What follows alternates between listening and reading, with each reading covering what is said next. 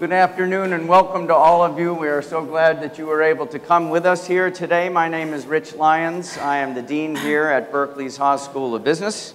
It's my privilege to welcome all of you, and you will get a welcome shortly to our wonderful guest here today.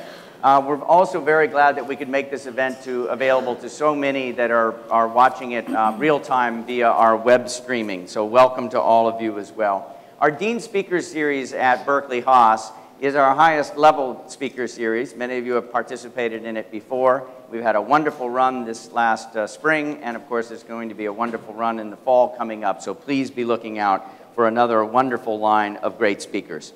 And one other note before we get started, that we want to make sure you also have access with some questions for Vice President Gore, and we will have cards that you can sign on to, question cards. They'll be gathered, brought up here, because the second part of the event here is a question and answer fireside chat, and that will include your questions. So be looking out for the question cards.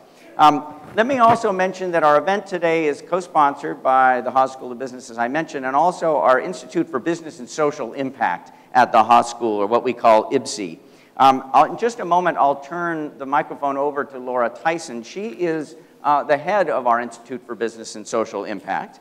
It was launched in 2013, in fact, by her, and it is a collection of some of our most important social impact assets at the Haas School.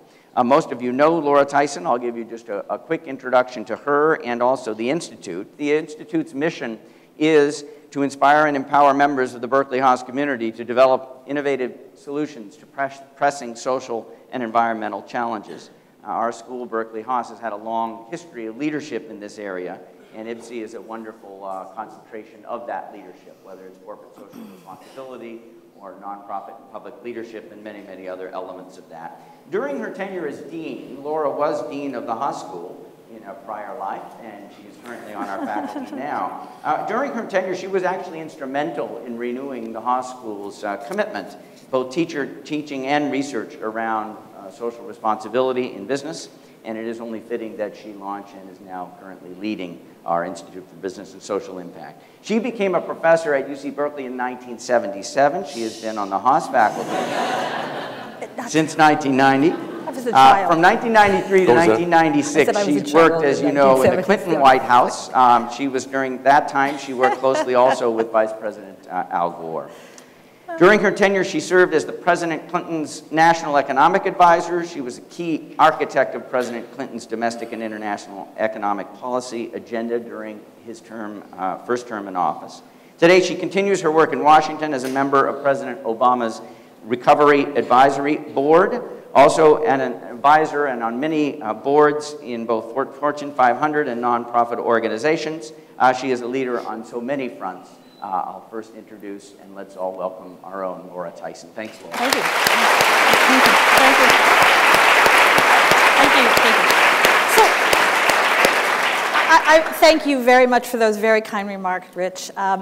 I do not want to take up any time because we have a limited time with one of the people who I think is the greatest visionaries I have been privileged to meet in my lifetime. And that's the word that came to me this morning when I was trying to think about what word captures the essence of this person. And it is visionary. And it is visionary on so many fronts. We all know about the visionary perspective on the climate front. You know, when I first arrived in Washington, one of the very first conversations I had was with Vice President Gore, and it was about carbon. And it was about how economists were not measuring correctly the social cost of economic growth. And he was absolutely right.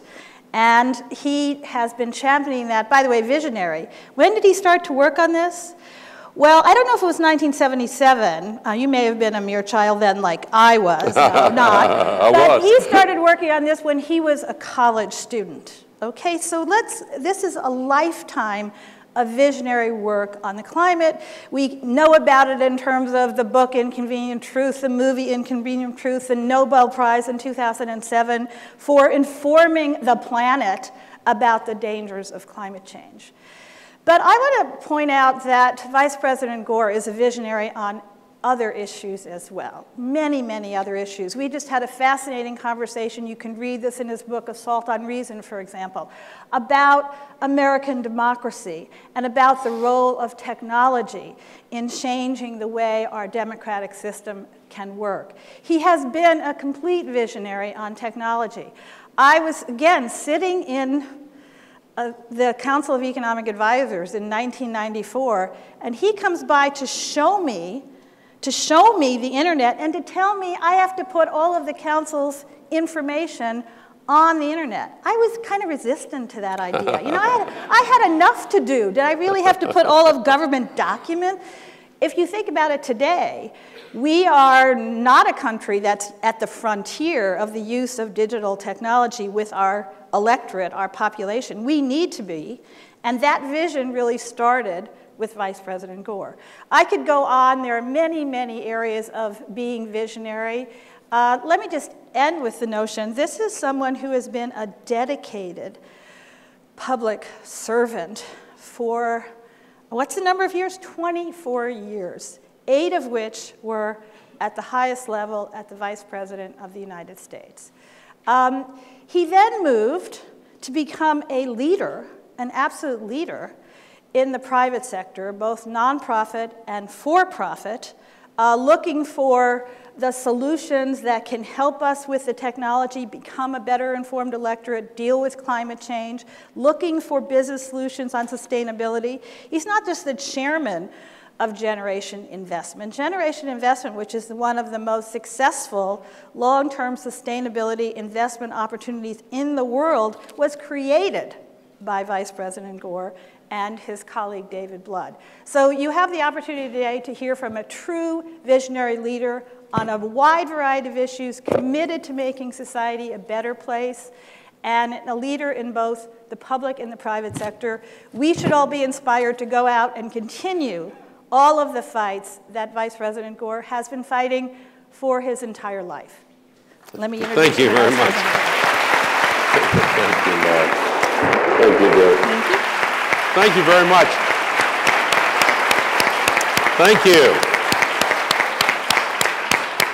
I don't want to ruin the impression that Laura has created here by saying anything now.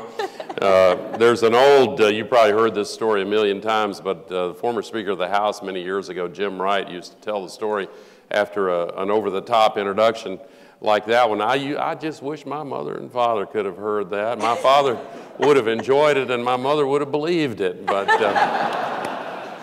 and listening to those references to when we first started working together in 1992, November and December of 1992, when Bill Clinton asked me to sit at a small table with him and 2 staff members, and we spent weeks and weeks and weeks putting together all the personnel in the administration. And I took it upon myself to find a top-level, tier 1 economist who got technology and who understood environment. And that's where my vetting process turned up Laura's name first and foremost, and I was so happy that she agreed to come and join the Council of Economic Advisors and then run the whole economic show there in the White House.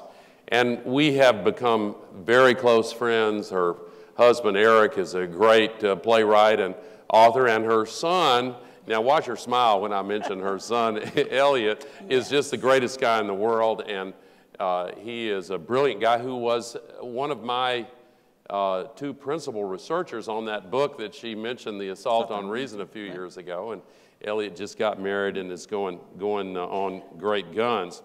Anyway, listening to all those references to the old days, I'm reminded, this is a true story, not long ago, I was in a restaurant with a business partner, and a woman came walking in front of the table just staring at me as she walked past, and I didn't think anything of it until a few minutes later I saw out of the corner of my eye the same woman was coming from the opposite direction and just staring at me. And so I looked up and said, "How do you do?" And she took 2 steps forward and she said, "You know, if you dyed your hair black, you would look just like Al Gore." And I said, why, thank you. And she said, you sound like him too. Anyway, Laura has graciously been a member of the advisory board on Generation Investment Management, and I'm not going to talk about my investment firm here today, but I'm grateful for the chance that we have to continue, that I have to continue learning from her and working with her. And Dean Lyons, thank you so much for inviting me here. This tremendous school is world-renowned, of course, and I have a personal connection to one of the students here, Zach Knight, who I was looking forward to seeing today, but he and his fellows, out of 300 entries from business school student groups all over, won the top prize on a sustainability business plan and is...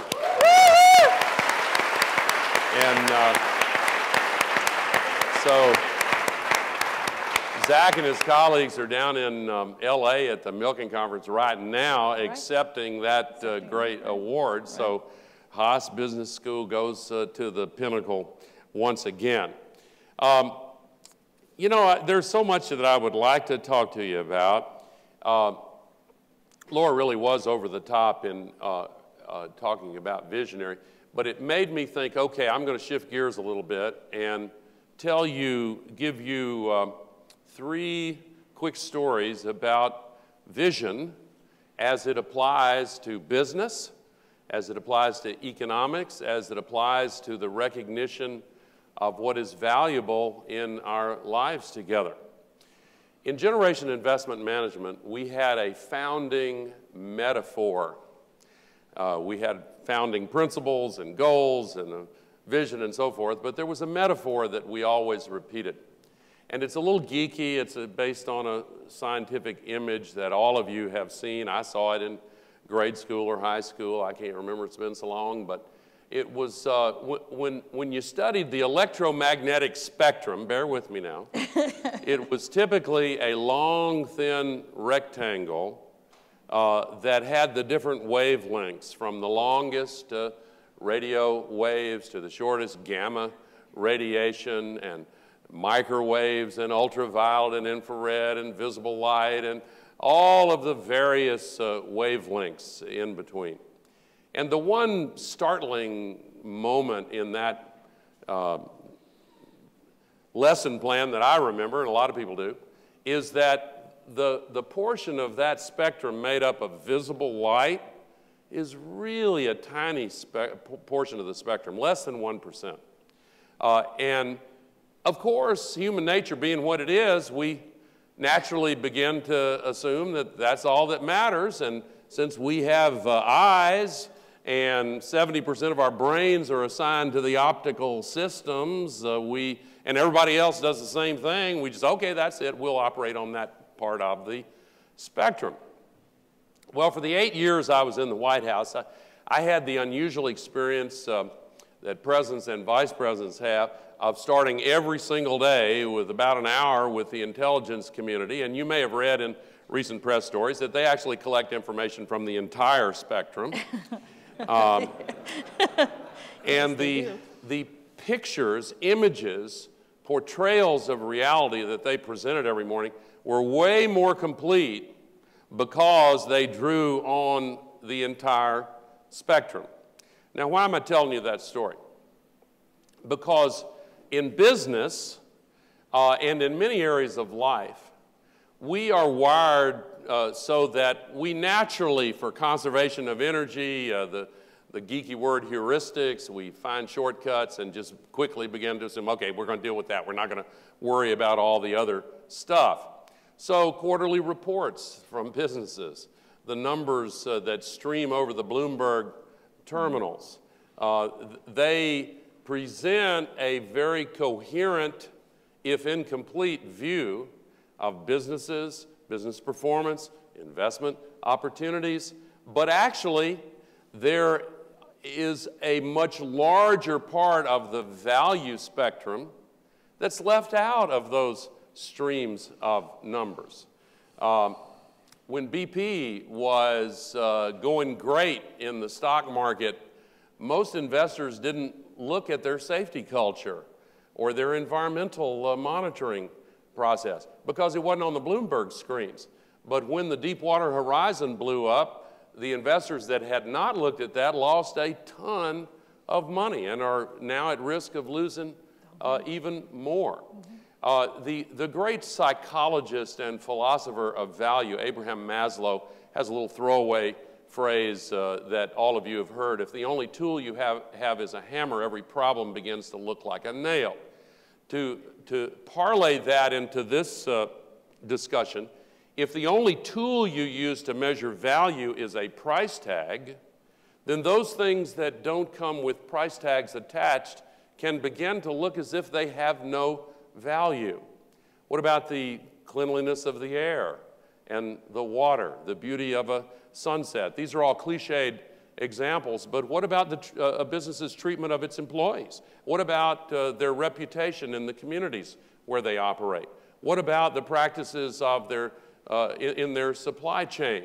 We've all seen lots of examples, and maybe you have been involved in social media helping to beat the drum on examples where some big company has allowed some outrageous practices in their supply chain, and you demand that they do something about it. Well, that is an example of how the rest of the value spectrum is beginning to be recognized as relevant to the way we define what is good and what is bad, what is progress and what is not, in our business practices, in our economic policies, and in the way we make decisions about our collective future.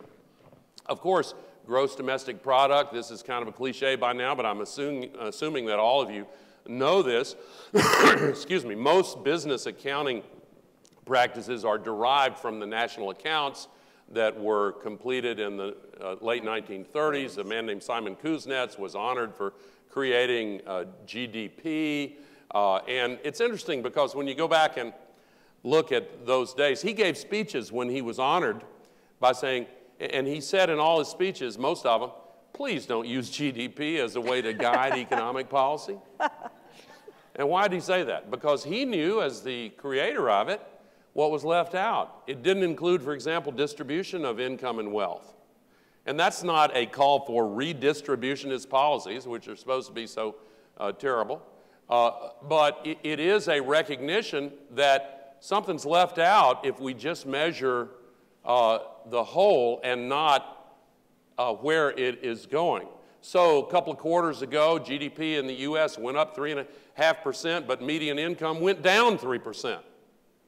And the fact that 90% plus of the extra value added to the economy since the Great Depression did really and truly go to the top 1%, the majority of it to the top 1/10 of 1%, that has meaning. And so when GDP goes up, people go, yay, great, we're doing great. But the average family is saying, what? I can't pay my bills. We can't put food on the table and also do the other things we want to do for our kids and for our own future. So the rise of inequality in the United States and in most countries in the world is a serious problem. And we're not measuring it because it's a part of the value spectrum that we don't measure. We've adopted these accounting systems as a heuristic, and we have chosen to ignore the rest. The depletion of natural resources is not included in GDP. No. So we have a groundwater crisis, and with the drought in California, lots of folks are doubling down, trying to withdraw more groundwater. Out of sight, out of mind, soon out of water.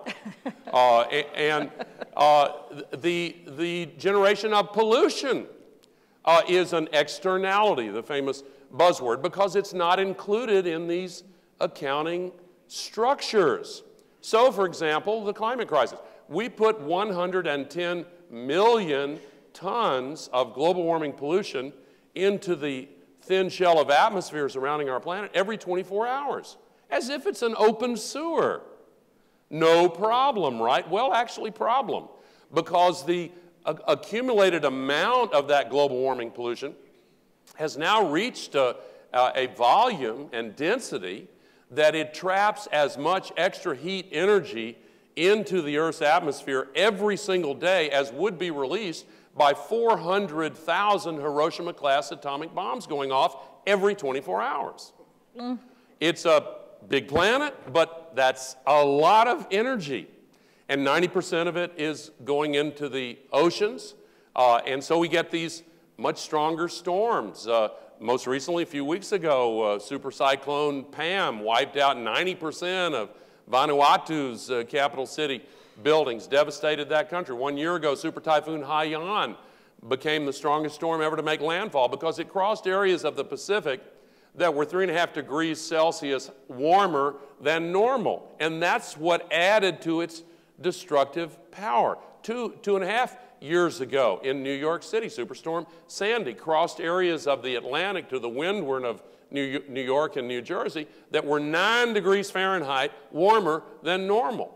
And so it became a devastating storm. And unfortunately, these examples can be listed almost every week. These extreme hot temperatures that drive these events are 100 times more common now than they were 40 years ago. And so, you know, and there's a confusion between linear single cause, single effect, and systemic cause and effect. So when you have temperatures going up, you disrupt the water cycle. And you get much more evaporation off the oceans into the atmosphere. And it's funneled toward the places where downpours are released. It's sort of like, to give a simple analogy, if you've got a bathtub full of water and you open the drain, the water rushing out the drain obviously doesn't come just from the part of the tub directly above the drain. It comes from the whole tub. And in the atmosphere, these storms collect water vapor from as much as 2,000 kilometers away, sometimes even more, and it's funneled toward where the drain is open by meteorological conditions.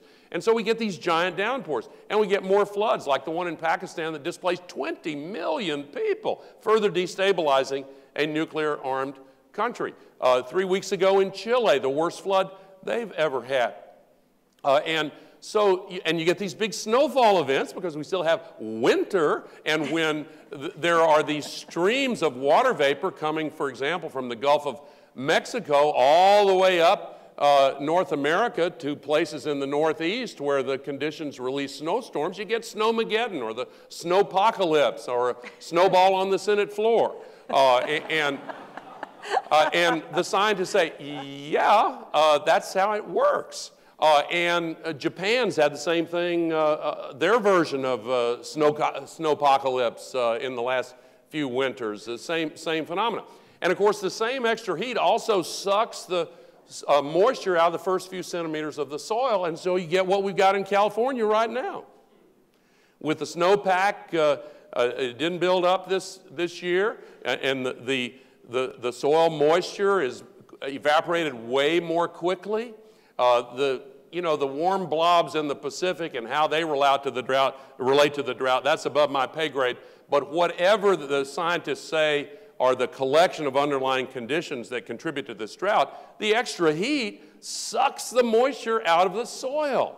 And so California is facing some dire circumstances, and it'll adapt and survive, but it's facing dire circumstances, particularly agriculture, because of this historic drought. And it's far from the only place. Look at Brazil. The largest city in our hemisphere, Sao Paulo, is debating a water rationing scheme of 2 days on and 5 days off.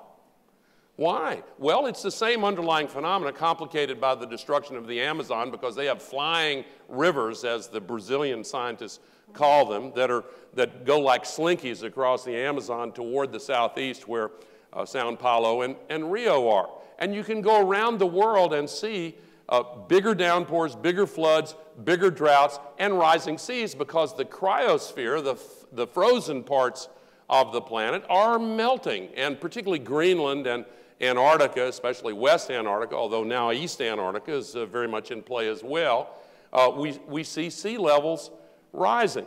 I'm having a training program with the Climate Reality Project in Miami this fall. And you know, there are parts of Miami, particularly Miami Beach right now, that when there's an unusually high tide, the water comes up in the streets a foot or more. And, you know, they've got a governor that denies the climate crisis and a senator that denies the climate crisis. Bright sunshiny day, no rain for weeks, and they're sloshing through water up to their ankles saying, I don't notice anything. Do you notice anything? I mean, it is ridiculous. I thought that President Obama was great in the White House Correspondents' Dinner. It was very, very funny. It was really funny. The anger translator. The anger translator was great. I thought that bit went a little long until he used it as a setup to express his own genuine anger about the way the Congress is dealing with the climate crisis. But in any event, once I got into the climate crisis, I had to tell you a little bit more about that, and I'm going to return to that. But let me come back to where I was talking about vision and how the GDP gives us a distorted vision. It doesn't measure all of these things. Now, I promised a second story, and this is a story that probably, it's about a video that probably all of you have seen on the internet. It involves a group of people, I don't know, 10, 12 or so, and half of them are in white t-shirts and half of them are in black t-shirts, and they're passing a medicine ball around among them. How many people have seen that video? Okay, more than half of you haven't. I'm going to ruin it for you right now, but you can go look it up. The moderator says, it only lasts about 2 minutes, and the moderator says, okay, your task is to count how many times someone in a white t-shirt touches this medicine ball. And they run the video, and they're moving around and everything, and it ends as, okay, what's your answer? And some people say 17, 16, 15. Okay, the correct answer is, I forget what it is, 16. Did anyone see the gorilla? And 95% of the people who watch this video and go through this exercise don't see a gorilla. But when they back it up and run it in slow motion, right in the middle of the circle where these people are passing the ball, a guy in a big gorilla suit walks out right in the middle of the circle and turns toward the camera and beats his chest and then turns and walks out the other side. Now, why do people not see the gorilla? It's something the psychologists call selective attention, and it relates to this spectrum metaphor. It relates to incomplete ways of seeing something, because the truth is we don't see with our eyes, we see with our brains. And we have an amount of attention that is limited. And if we decide, whether in response to an instruction from that moderator of the video, or whether in response to a set of incentives and compensation schemes in asset management or in business management, if we decide to focus selectively and intensively on a particular phenomena, and we just give all of our psychic energy over to seeing clearly and constantly what we're looking for, then we don't see gorillas that wander through the field of view. And that's why a lot of people did not see that BP had a pipeline accident in Alaska and had a refinery fire in Texas and had a safety culture and an environmental culture that were both in shambles, and they were an accident waiting to happen. They didn't see that because they were focused intently on the number streams that they had been told and had been incentivized to focus on as very important. That is why also when our policymakers in the government, at the local and state level, although I'm a big fan of Jerry Brown, he's really an exception to all this, but most policymakers, they focus on things like GDP, and they focus on these indicators that they are rewarded for managing in the news media, in the political culture, and since the measures don't collect and therefore do not empower us to see other things that are real important, but they're just not included in what we've decided to look at, then all these other things go wrong. So global GDP goes up, wahoo, but inequality goes up. We're now nearing the levels of hyper inequality. Inequality is a little like inflation. It's always good to have a little bit. Inequality is a necessary condition for capitalism. But like inflation, you want a little bit, you've got to avoid the hyper variety of inflation. because it'll destroy your economy. Inequality a little bit is good and necessary. You've got to avoid the hyper inequality, and that's where we're getting right now. And that will destroy the basis for both democracy and capitalism unless it's checked. Now, it can be, and it must be.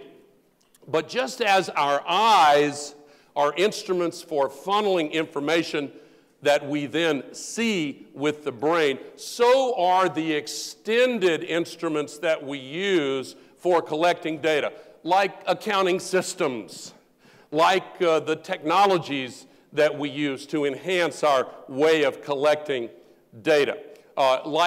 And ideologies can put blinders on us. And in the same way, if we shift our way of looking at things, we can use new perspectives as instruments to enhance our vision. By using microscopes, we can see the small. By using supercomputers, we can simulate the large. We can slow down the fast and speed up the slow. If we look for CO2 emissions, they happen to be invisible, tasteless, odorless. They have no price tag. So they're invisible, out of sight, out of mind, etc. But businesses that simulate a price, put a shadow price on carbon emissions, the stories are legion of CEOs and executive teams who have used that new way of seeing their operations to reveal inefficiencies that were also invisible before they started looking for the CO2 footprint. And I could give you lots and lots of examples if we had time. Okay, let me move on. I do want to say a few more words about the climate crisis. I want to say there are really two questions that have to be answered. One is, must we change? We've been enjoying the benefits of a carbon-fueled economic growth surge for a century and a half, and particularly in the last half century. 85% of the world's energy comes from carbon-based fuels. And for all the problems we've got, wow, poverty's gone down. We've seen this edifice of civilization that brings so many great benefits to us all. Looks like it might be a real pain in the neck to change from our reliance on carbon-based fuels. Do we really have to change? Well, the scientific consensus has long been there, but democracy's been hacked and our political system is pathetic, and it does not give us the ability to make policy on the basis of facts and logic, because we now have a system that is dominated by big money. I'm sorry if this sounds a little radical. I always heard as you get older, you get more conservative. It's really, it's kind of been the opposite for me, just because I don't think I've moved. It is the opposite. Really, I don't think I've moved. I think that the system has decayed and become so degraded. It should be a source of alarm. And talking about putting the CEA on the internet, we need to put democracy on the internet. We need to do for the climate issue and other large issues what was done for net neutrality and for SOPA and PIPA and for the other victories that have been particularly important to netizens. We need to find ways to reinvigorate our democracy and put facts and logic and the best available evidence as judged by the mass of the literate who are paying attention. Put that back front and center instead of bowing down to these multi-billionaires who write a check and call the tune and watch the politicians just dance to whatever tune they want them to dance to. I said it was pathetic. It is an outrage. We are in danger of losing the vitality of our democracy. And the climate issue is Exhibit A, but there are other issues as well.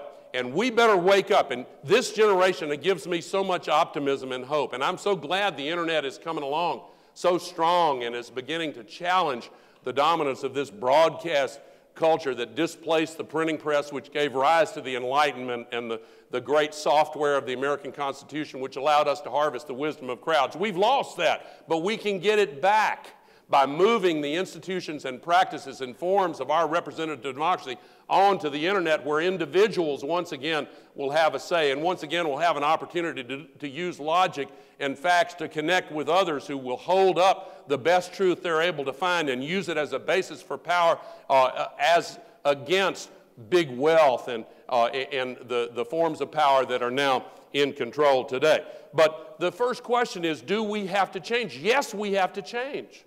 And the scientists should have, what their consensus should have been the basis for a change. But because of the unfortunate demise, the unfortunate degradation of American democracy, that hasn't happened. So we have to magnify our voices, but we have an ally, Mother Nature, because these climate-related extreme weather events are now waking people up. They see this drought's different. They see those storms are different. They see the sea level rise, even if they're not, even they're pretending they don't. They're seeing the disruption of the ocean currents and all seals coming up in Southern California. They see the disruption of the wind currents and the polar vortex and all the strange atmospheric phenomena all over the world. In developing countries, the predictable pattern of rainfall that subsistence farmers rely upon is being disrupted. Food supplies are at risk for a variety of reasons connected to the climate crisis. Water supplies, I mentioned one reason, but there are other reasons as well. So Mother Nature is telling us very loudly and clearly, yes, we have to change. So what's the second question? The second question is, can we change? If we have to change, if it turns out it's impossible, it's just too big a task, it's what Yogi Berra meant when he said what we have here is an insurmountable opportunity. If we don't have the ability to change, then don't bother me about it.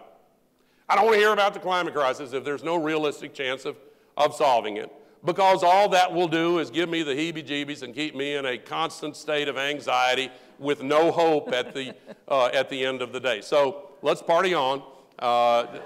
Let's just don't worry about it. But I bring you good news. We are going to solve the climate crisis, and I want to tell you why. Here in Silicon Valley, here in the Bay Area where the digital revolution began and is thriving, we have learned over the last 50 years, since Gordon Moore first wrote that paper that became Moore's Law, we have learned that there are some areas of high technology that yield to concentrated research and development and the forces of competition. And they sometimes surprise us with the cost down curves that are so stunning we can hardly believe our eyes. And moreover, as the cost goes down radically, the quality goes up. Exhibit A, all of y'all should have Apple products, I will tell you that. But seriously, you all know the examples about Moore's Law, but there are plenty of other examples. Let me give you one quick one, a mundane one. Cell phones. So I've always been kind of an early adopter. I love technology, and back around 1980, when I was in my third or fourth term in the House of Representatives, I got one of those first early cell phones. And some of you may have seen pictures of them, big, clunky deals. I thought that was the coolest looking thing. Oh my God. And anyway, I went over to see a friend of mine in the Congress for dinner and called him, well, when are you coming over? I'm knock, knock, knock. And he opened the door. It was like wild and crazy guys, Wow, you mean you can call while you're walking? What? Well, at that time, 1980, AT&T, then called Ma Bell, it was the only company then in telephones. They hired McKinsey to do a massive global market survey. How many of these things will we be able to sell in the year 2000? And they did their study and worked hard and came back and said 900,000, almost a million. By the year 2000, you'll be able to sell 900,000 of these things. Well, the year 2000 arrived, and sure enough, they sold 900,000 of them in the first 3 days of that year. And when the year was up, the prediction was off by 120x. And today, there's 6.8 billion of these cell phones out there. And another 1.2 billion will be sold this year. So, why was and God bless McKinsey, I'm not picking on them. A lot of people had the same misperception. Why were they not only wrong, but way wrong? Number one, they did not, as we still often do not, fully comprehend the implications of these exponential cost down curves.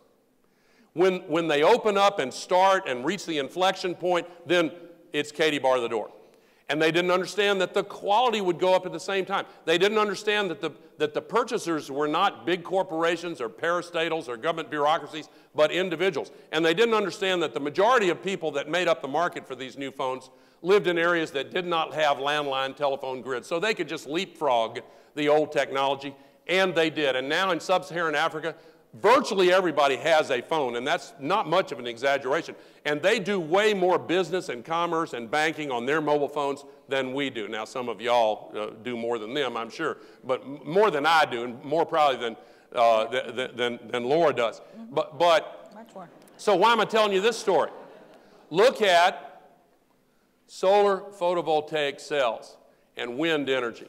In just 10, 12 years ago, the predictions were that wind energy would reach 30 gigawatts by the year 2010. Well, we reached 2010. We had 12 times as many gigawatts. What about solar? 10, 12 years ago, the prediction was that the world would reach an annual production capacity of 1 gigawatt per year by 2010. Well, we got to 2010. And we produced 17 gigawatts. Last year, we produced 48 gigawatts. This year, we're on track to produce 62 gigawatts of photovoltaics. So 62x is almost the same as that cell phone example. And in the same ballpark as what's been happening with computer chips. Turns out renewable energy and renewable and efficiency and now energy storage are areas of technology that yield to R&D and competition. And we are seeing the greatest business opportunity in the history of the world with the decarbonization of the economy, the use of widely distributed zero-carbon energy resources, low-carbon energy systems all over the world. What's the fastest deploying country in the world for photovoltaics? Sweden, Germany, Bangladesh. 2 rooftop systems per minute, night and day, every day. This is skyrocketing. East Africa, West Africa, South Asia, South America. 350% year-on-year increase in South America last year. Another 350% increase underway this year. It's taking over. Why? Because the cost down curve has now reached the point that it's reached grid parity and it's gone below in many places. Now, I've only been in the business world for 14 years, but one of the things I've learned is that if you have a new product or service, it matters how expensive it is compared to the incumbent technology. Turns out that more expensive than is different than cheaper than. Who knew? And it's sort of like the difference between 32 degrees and 33 degrees Fahrenheit, 0, 1 Celsius. It's more than 1 degree. It's the difference between ice and water.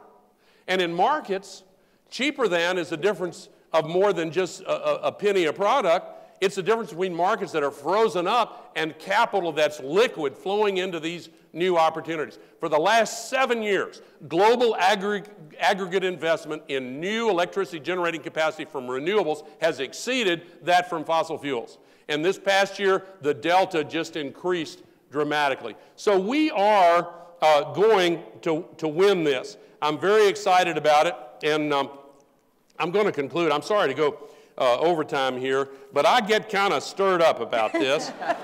And I'll just close by saying that I'll close by telling you just a couple of short stories from my childhood. When I was 13 years old, I heard President John F. Kennedy make that bold challenge to put a person on the moon, bring him back safely in 10 years. And I heard the adults of that day and time say, that's a terrible mistake, expensive, waste of money. But 8 years and 2 months later, Neil Armstrong set foot on the moon. And the moment he did so, in Houston at NASA's Mission Control, a great cheer went up. And the average age of those systems engineers in that moment was 26 years old, which means their age when they heard that challenge averaged 18 years old. Now, y'all are older than that, but your generation has the ability to take on this challenge and be impatient. We've got to win the conversation. We've got to change the way of thinking. We've got to raise awareness of the full spectrum of value, which includes the future of human civilization. And we've seen it happen with abolition, with women's rights, universal suffrage, civil rights, gay GLBT rights. A couple of years ago, there was an article out here in California about two gay men waiting in line for a pizza. And some jerk walked along and made some homophobic comment. And according to the article, literally everybody in that line in turn said, "Shut up, we don't tolerate that anymore." We have to stop tolerating the destruction of humanity's future. And your generation can lead the way, just as your predecessors have in every great social reform movement. And there is no better place to do it than in the Haas Business School, where the way we measure what's good and bad and progress and not in business and investing and finance is in your hands. Thank you very much. I look forward to your questions. Fantastic. Thank you. Fantastic. Sorry to go too long. Yeah. Thank you. Thank you. Thank you. That was great. Terrific. So we do have questions. Put them on your cards. I will open up with the question, can you get me into the Oscars ceremony? How about a better question? How about the question, there are a lot of things that are raising consciousness, and you are one of them. There are natural events that are raising consciousness. Do you see any sort of human-mediated events on the horizon that are going to shift consciousness again in a big way over the next few years? Human-mediated events. Well, a technology change, a movement. We were talking about this satellite that's going to reach station. That's You're a great giving me example. an You invitation. don't have to talk about that, but I love that example.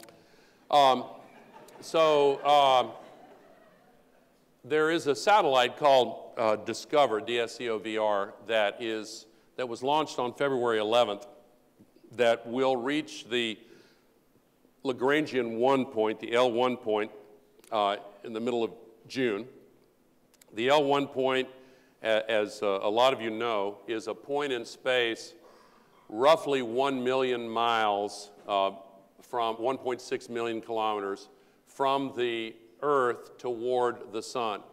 And if this is the sun and this is the Earth going in its orbit around the sun, 1 million miles toward the sun is the place where the gravitational fields of the Earth and the sun cancel each other out. So a satellite that's placed there stays in between the Earth and the sun and then co-orbits the sun with the Earth. And it will give 14 high-resolution, fully illuminated disk images of the Earth every single day. We haven't had a fully illuminated disk picture of the Earth since December 7th, 1972. That's when the famous blue marble photo was taken on Apollo 17, the last of the Apollo missions, and the only Apollo mission where the sun and the moon and the Earth were all lined up in a straight line, so it's the only image that's fully illuminated. I'm excited about that. It will also give us the first energy balance for the Earth, because what we call the climate crisis or global warming is something we now measure with temperature, which is a very noisy signal. As I mentioned, 80% of the heat energy goes into the oceans. The oceans overturn relatively slowly, so the signal's easy to see, but the noise level is nevertheless high. The real phenomena that we've got to be worried about is how much heat energy is being trapped. So there's a single source. It comes from the sun. We can measure that, but it's re-radiated out into space, also reflected, 360 degrees, or actually 180 degrees reflected, but 360 degrees re-radiated. And we can do okay on the reflected energy, but we've never been able to measure the infrared outflows of energy back into space. And the delta, the difference between that and the energy coming in, that's the problem. That's that 400,000 Hiroshima atomic bombs going off every day, that equivalent of heat energy. So this satellite will give us that with these inspiring images. And I hope that we can find a way to get the same kind of consciousness raising that came 42 years ago with that blue marble image, or 46 years ago with the Earthrise image taken on Christmas Eve 1968 by the Apollo 8 mission. So one possibility, we also talked about this, and there were a couple of questions suggested around both Paris, the discussion on climate that's going to occur in the fall, and also the proposed, I guess it will be a reality, letter from the Pope, very popular Pope, encyclical letter on climate change. I imagine one could take these visuals in these events, or with these, the announcement of the letter or the meetings in Paris, and really infuse it with imagery. But what do you think about those two other things that are planned in the next several months? Is leadership going to get us to a successful conclusion or some kind of movement forward in Paris? And do you think that the Pope's embrace of this around the world, particularly for developing countries where he's very, very popular, will have an effect on moving things forward? I do. I think that Pope Francis is quite an inspiring figure, really a phenomena. I've been startled with the clarity of the moral force that he embodies. And, you know, he kind of raises in a new context the old question, is the Pope Catholic? That's a joke, by the way. But for many Catholics, that might be true. Well, I've said publicly in the last year, I was raised in the Southern Baptist tradition, I could become a Catholic because of this Pope. He is that inspiring to me. And I know, you know, the vast majority of my Catholic friends are just thrilled to the marrow of their bones that he is providing this kind of spiritual leadership. I would like to give credit to his immediate three predecessors as Holy Father, who also had very powerful statements on global warming. But Pope Francis is going beyond them, and this encyclical, which evidently is expected around the middle of June. And of course, there was a preliminary document that came out just yesterday. It is likely to have a very powerful impact. Plus, business is also providing real leadership. I mean, there are more and more businesses that may start advocating sustainability for brand enhancement, or because they want better results with recruitment and retention, or because their families are bugging them to do the right thing or whatever. But some of them just because the CEO and the leadership team believes it. But whatever gets them started, just like this cost down curve, the happy serendipitous discovery for many of them is that you make money when you start doing the right thing on sustainability. And so they're rewarded by their customers and employees and executive teams. But the word is now out. This is best practice. And it's best practice in investing also. And so in almost every area, you see businesses competing to be greener than their competitors. And some of them are greenwashing, of course. But the internet finds out a lot of that, and we're seeing a powerful movement. Now, to Paris in December, November 30th through December 11th, at the end of this year.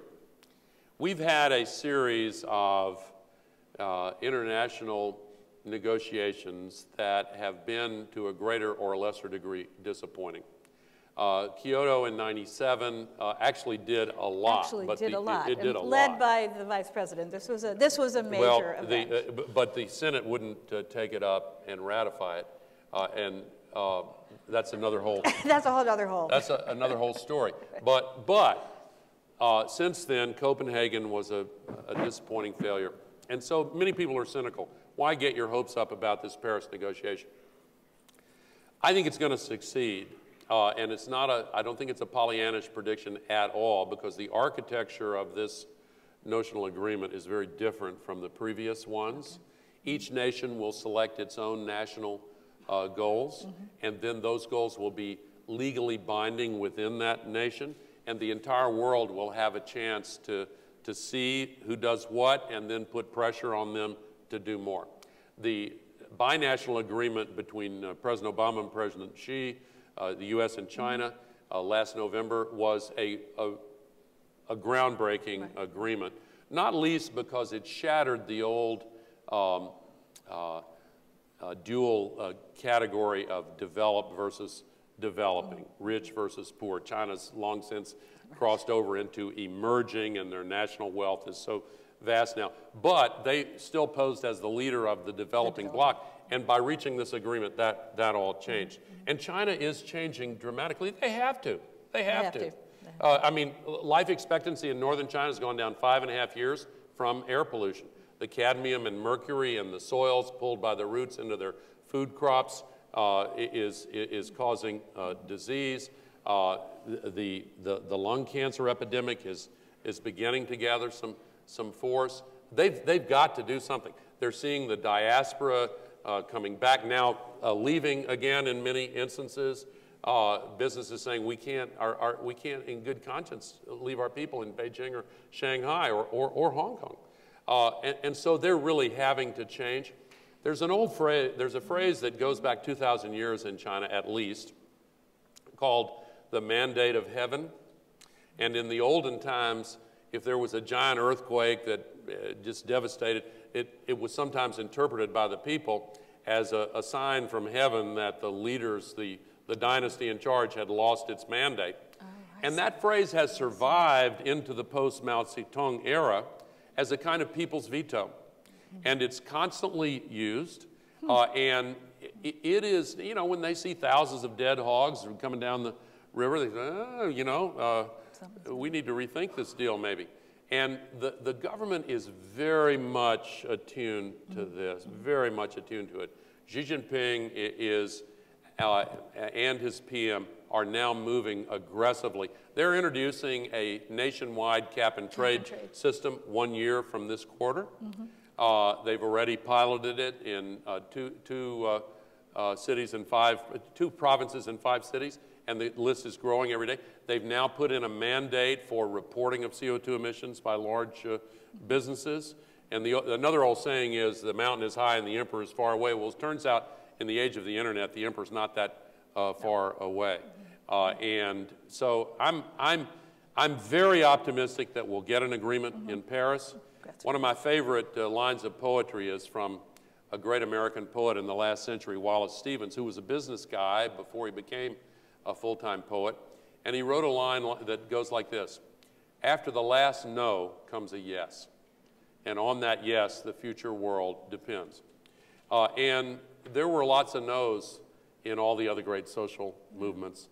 But after the final no came a yes. And we have to get to yes on this, and I think we will this December. That's phenomenal. That's phenomenal. Why don't you can stick with the questions that have come in. Well, the questions, actually, we had a couple of questions which really were MBAs asking the question of how to develop a career in sustainability. I think you've touched on this in terms of the number of companies that are moving this direction, the number of investment funds that are moving in this direction. There's a movement to develop a whole new set of social accounting standards, which I'm sure you know about. SASB to move there, and they're all supposed to come out this summer. Generation gave the seed money grant to set up SASB. Well, SASB's, and they're finishing up their whole set of preliminary estimates are going to come out this summer. Something like 75 to 80% of our students at Haas take a course in the sustainability or social impact area. So they are looking for career opportunities, but I think that basically look for the companies that are working active, look for the companies that Generation has identified as having long-term sustainability as their defining goal, and I think you find the employers out there to move in that direction. Absolutely, and those of you who leave this school and go out into the marketplace looking for jobs, some of you will, you know, go into the nonprofit sector. I know many of you have a wide range of plans, social enterprises, et cetera, but a lot of you will go into the for-profit business world.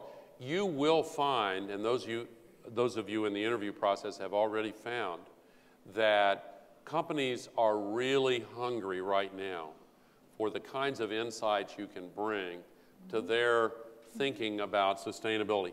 They know that millennials and so-called centennials, those born after 97, have sustainability way higher up their list of values. And a lot of businesses are kind of waking up to this and realizing that if they didn't know they had to change before, they really think they do have to change now.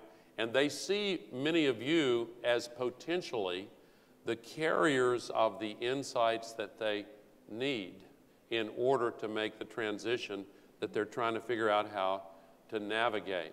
And of course, many of you have long since decided that you want to make good money and have a very comfortable income stream and a high quality of life, but you want to do it in a context where your work and the hours you put in has a larger meaning too.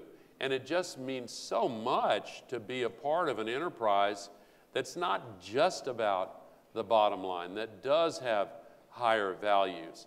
And this is a revolution that is really accelerating in the business world. And again, I don't want to be Pollyannish about it, because we all know they're laggards and corner cutters, and we all know that there are rules of the road that have to change. We need to stop subsidizing pollution, subsidizing the use of carbon fuels, and a lot of other things.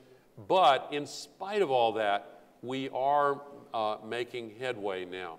And I think you're going to have some great opportunities in significant measure because of the sustainability curriculum here. And I apologize, but we have to take this to a close. Vice President Gore, you have lifted the perspective and consciousness of so many people. And your being here today has lifted this many more. We thank you, sir. Thank you so much. Thank you all very much. Thank you. Thank you, sir. All right. Thank you. Thank you.